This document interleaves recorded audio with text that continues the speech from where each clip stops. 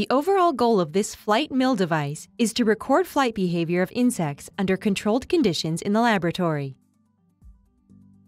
So this method can help answer key questions in behavioral ecology, such as what conditions stimulate dispersal or migratory behavior in insects.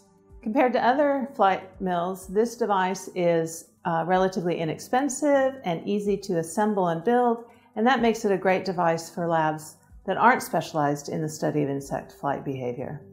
Though this method can provide insight into basic insect biology, it can also be applied to the control of pest insects by informing integrated pest management strategies.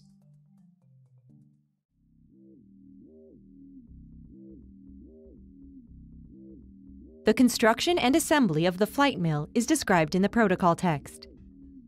The acrylic plastic support structure is assembled by sliding the 5 horizontal shelves into the slots in the 2 outside walls and the central wall, resulting in a structure with 8 individual cells, each containing a magnetic pivot and an IR sensor, allowing for 8 individuals to be flown at the same time.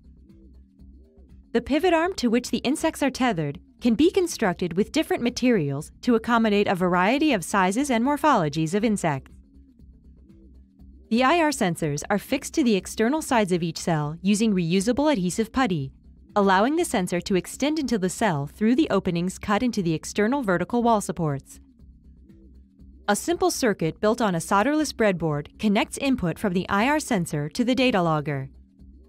2 resistors of 180 ohms and 2.2 kiloohms respectively are connected on the input and output of the IR connection on the breadboard and placed in alternate rows along the breadboard to minimize drops in the voltage signal during recording for multiple